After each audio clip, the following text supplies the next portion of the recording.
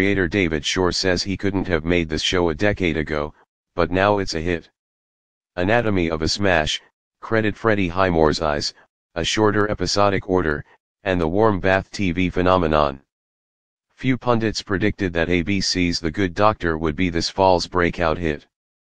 But they probably should have, given the success of last year's freshman sensation This Is Us.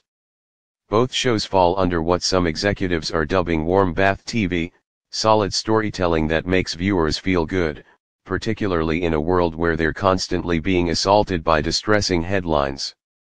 It's not just a U.S. phenomenon. Sony Pictures TV co-president Jason Clodfelter said the phrase warm bath TV was something he constantly heard from global broadcasters last month while attending the MIPCOM TV market in Cannes, where international execs said they're experiencing a similar hunger for uplifting fare. "You don't want to live in that dark world right now," said Clodfelter, whose studio produces The Good Doctor. What This Is Us did so beautifully, aside from the emotion, was not put characters in jeopardy at every act break. As a result, it felt more natural, and authentic in terms of what these people were going through. That was a nice change of pace. When you love your characters and the world and sense of tone, you don't need an insane amount of plot to put into 42 minutes of television, he added. The Good Doctor stars Freddie Highmore as Dr. Sean Murphy, a resident at San Jose's St. Bonaventure Hospital who has autism and savant syndrome, but shows real skill as a surgeon.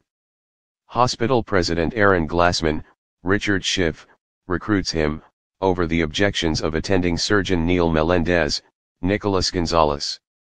Season to date, The Good Doctor is the most watched drama on TV, averaging 18.4 million viewers when 7 days of time-shifted DVR and VOD usage is included. That's higher than hits This Is Us, 17.8 million, and NCIS, 17.3 million. It's also the No. 1 freshman drama among adults 18 to 49, 4.3 rating. The success of This Is Us and The Good Doctor came after the broadcast networks spent several years trying to chase cable and streaming by programming grittier, serialized fare. Most of those attempts, however, fell short. In the development role we have attempted to develop unique characters like this in the past, but because of their desire to chase cable for a while, it often came with mental disorders or addiction, Clodfelter said. That felt inauthentic on broadcast. ABC Entertainment President Channing Dungey, who took over the top network job in 2016, was vocal last year in moving away from chasing cable-like fare and instead looking for programming that has hope and optimism and positivity at its core. Those are the messages we all need to hear, she said. Putting aside political arguments, and it's been an emotional time for a lot of people because of it, the world itself we've had so many natural disasters. It feels like every time we turn around we're being pummeled by something else. The notion that we can be a part of telling stories that offer a little hope, a little faith, a little positivity, that is what the audience is craving and looking to broadcast TV for. For House creator David Shore, adapting the South Korean drama The Good Doctor for American audiences gave him a chance to return to a medical genre where he had previously found great success, but with an entirely different kind of character. Autistic characters aren't new to TV, but the idea of a lead character with autism is rare. This is a character that networks might have been afraid of putting on TV, afraid that he might not be relatable, 10 years ago, Shore said. I think the world is getting better despite some evidence to the contrary. We are watching a character that we're not used to seeing on TV and we are relating to him. And that's where peak TV has had a positive effect on storytelling. Networks and studios appear more open to telling a more diverse mix of stories. One of the great things about the fact that there's such a boom in scripted television is that it creates the space and the room to tell all different types of stories with all different kinds of heroes and heroines at the center, Dungey said. The fear that Shore mentioned has to do with centering the action on a character whose development and growth may be different than the traditional series lead. Shore notes that the growth is still there, but it's just different. Little things from this character speak volumes, he said. We had a scene in an early episode where Sean turns around and asks his neighbor her name. In any other character, that would be a trivial point within the show. Here, the way it unfolded was a major step for him, and it said so much about where he is and what he's thinking. It is more difficult for him in many respects to navigate the world. But he is growing and learning, and we're rooting for him. The toughest part of getting the good doctor right was finding the proper actor for the lead role. That's where the series lucked out by landing Highmore. We needed a young person for this role, so it would limit your pool of experienced actors, Dung-A said. And then when you're asking someone to play a character like Dr. Sean Murphy, you can easily go wrong in so many ways. You can overplay the hand, you can lean too much into the autism, you can make the performance only about that. Clodfelter said a number of actors auditioned for the role and nailed it, technically speaking. But Highmore, who was just coming off Bates Motel, nailed it with his eyes.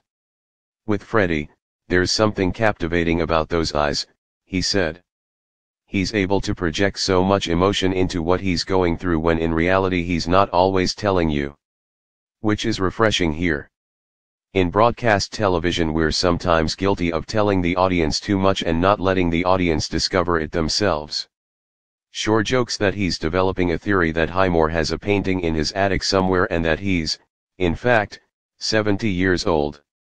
The wisdom that man brings to the work is remarkable, Shore said. He very much wanted to embrace an honest portrayal, not just superficial things. This is a role that could very easily have been done very badly. And Freddie has made us love Sean. He's also an excellent producer, he gives great notes and he's on that set all the time. Highmore also asked for a stipulation in his deal that The Good Doctor would max out at 18 episodes per season, rather than the 22 or 24 episode norm of broadcast TV. ABC would like as many as they possibly could get, but more doesn't necessarily mean better, Shore said. The Good Doctor is a shoo-in for a season 2 renewal, although Dung-A said she wouldn't make that decision until sometime next spring. Dung-A said the network is taking care to nurture The Good Doctor given the rarity of its early hit status. It's about looking to make sure we continue to maintain the quality of the scripts and the filmmaking itself, she said.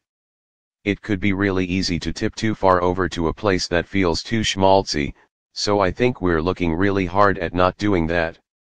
Shore knows he has time to let the show's stories breathe, but admits he's nervous about The Good Doctor becoming too big too fast. In comparison, how slowly built into a hit. This is very exciting, but scares me slightly, he said. There's something comfortable in being under the radar a little bit.